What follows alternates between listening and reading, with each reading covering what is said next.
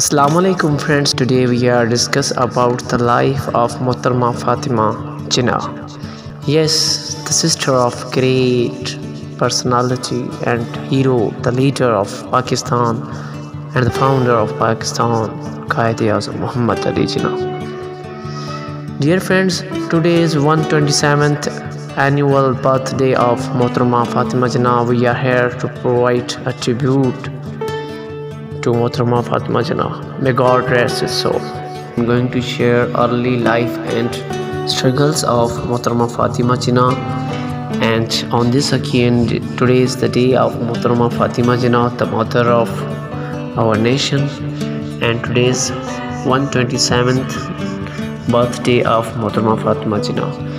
And today we are a tribute to this legend personality of Pakistan. Early life. Fatima Jinnah was born in Karachi on 30th July 1893. Jinnah had 7 siblings. Mohammad Ali Jinnah was the eldest one in the family, and Fatima Jinnah was the second last child of the family in this family of 7 siblings. She was the closest one to Mohammad Ali Jinnah. Her well-known and respected brother became her guardian after the death of their father in 1901. Fatima Jinnah joined the Bandara convent in Bombay in 1902, where she remained in hostels as her parents had died. In 1919, she got admitted to the highly competitive University of Calcutta, where she attended the Dr.R.Ahmad dental college. After she graduated from their graduation, she wanted and went with her idea of opening a dental clinic in Bombay in 1923. Companion of Quaid-e-Azam, she lived with her elder brother Mohammad Ali Jinah until 1919. At the time, Jinnah married Ratanbai. Later on, Ratanbai died after 11 years in February 1929. Fatima Jinnah then closed her clinic and joined it. She took the charge of Jinnah's house and went to his Bangalore. After that, the relation of brother and sister was become an example, as their companionship lasted until the death of his brother Mohammad Ali Jinah on 11 September 1948. Quaid-e-Azam once said about his sister, "My sister was like a brilliant and bright ray of light and hope whenever I came back home and meet her. Anxieties would have been much greater and my health much worse, but for the restraint imposed by her." In all,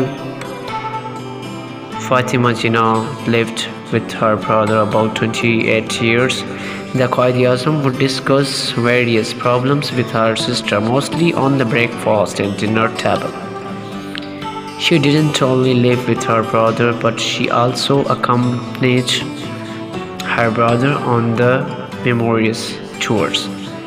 She also joins him in London when he remains there after the second round table conference in 1932. Political life of Mohammed Fatima Jinnah. She was involved in political side by side with her brother. When All India Muslim League was being organized, Mohammed Fatima Jinnah became the member of Working Committee of Bombay Provincial Muslim League and worked there until 1947. In March 1940, she attended the Lahore Resolution of Pakistan and Muslim League. It was because of her that All India Muslim Student Federation was organized in February 1941 at Delhi. During the transfer of power, Fatima Jinnah formed a Women's Relief Committee. Later on, it was formed as the nucleus for the APWA, known as All Pakistan Women Association, founded by Rana Liaquat Ali Khan. She did a lot of job for the settlement of Mahajers after the creation of Pakistan. She also returns towards the political life when she ran for the presidency of Pakistan. Election of 1965, she returned to the forefront of political life in 1960. Her opponent was Ayub Khan and she arrested him as a dictator. In her early rallies, almost 250,000 people came to see her in Dhaka, and millions of people lined from their Chattagong. Her train, which was called Freedom Special Train, was 22 hours late because men at each station pulled the emergency brake and they begged her to speak to him. She was hailed as the mother of the nation. In the rallies of Mohammad Fatima Jinnah said that by coming to return with India on the Indus water dispute, Ayub surrendered control of river to India. Mother-e-Millat was properly acclaimed as Mother-e-Millat or Mother of the Nation for her role in the freedom movement, except for her tour to East Pakistan in 1954. She has not participated in politics since Independence Day. Presidential candidates were announced beginning of basic democracy elections, which was to constitute the electoral college for the presidential and assembly elections. Elections were held on 2nd January 1965. There were 4 candidates which were taking a part in the election: Ayub Khan, Mohammad Fatima Jinnah, and 2 other persons which were not affiliated with any other party. It was held in a short period of 1 month. Ayub Khan had a great advantage over all the candidates. He until the state political as the head of the state and didn't hesitate to legislate on electoral matters. Being a political opportunist, he brought the distinguished elements together to support him. He also acted another mean action to get victory over Fatima Jinnah by having the support of ulema that were of the view and in Islam women cannot be head of the state. This was the worst action from Ayub Khan. On the other hand, the Mother-e-Millat had a great advantage of being sister of Quaid-e-Azam. The companion of Fatima Jinnah generated the people of Pakistan's feelings of hope. Crowds in all cities of East and West Pakistan were enormous. The campaign, however, suffers from a number of problems. The poor indirect elections through the basic democracy system, unfair and poor finance were some of the major problems that Fatima Jinnah was facing. Fatima Jinnah anyhow lost the election because of their unfair means used by Ayub Khan, so he became the president of Pakistan. That was the huge setback for the people of Pakistan.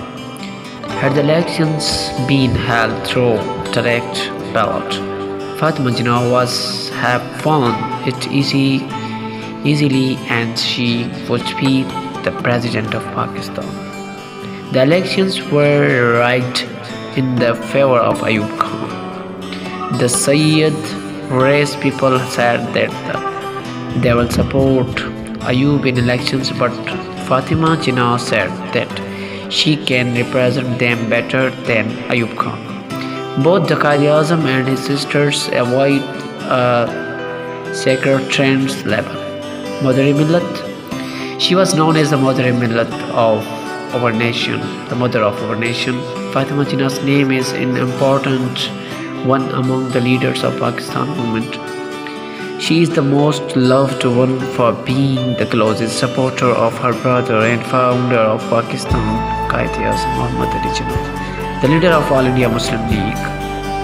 But she is much more than that from Fatima Jinnah. She She joined the All India Muslim League and attended the annual sessions of party. Fatima Jinnah contributed in the social development sectors has been ignored. She, along with Begum Liaquat Khan, made the greatest contribution in the realm of women awakening and participating in the national affairs. Death. On 11th July 1967, in the early hours, she discovered dead. Doctors pronounced that the reason is heart failure due to old age. Many newspapers published this report. Others, like MAH Esfahani, said her death was a result of natural causes. When Lady Hidayatullah and her niece opened her bedroom door, they found Fatima Jinnah lying on bed with her hand on her neck. They also noticed that her dressing room was opened, which she always kept locked before going to bed, and even the doors to the gallery was open. But Lady Hidayatullah said there were no marks on her neck. The first to link her death with political murder openly was Hassan A.H. Sheikh,